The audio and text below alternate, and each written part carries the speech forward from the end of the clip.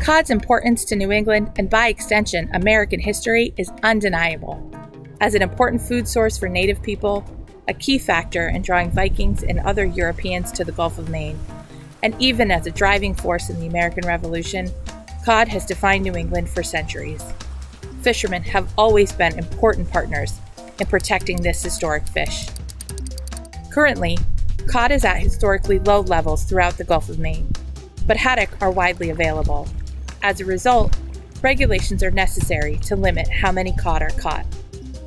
Because they are so often caught together, figuring out how to catch haddock while reducing the catch of cod is important. Research has shown that there are several things that you can do to protect cod while enjoying a great day on the water and bringing home plenty of fish. The Massachusetts Division of Marine Fisheries has developed a series of maps that will show you where to fish for haddock while minimizing your catch of cod. Print out the haddock guide or download the maps to your phone for quick access when fishing. Our partners at the New England Aquarium, Mass DMF, Rutgers University, and Eastman's Fishing have found that a high-low rig with baited hooks and not using jigs can increase your haddock catch and reduce injury to cod as well.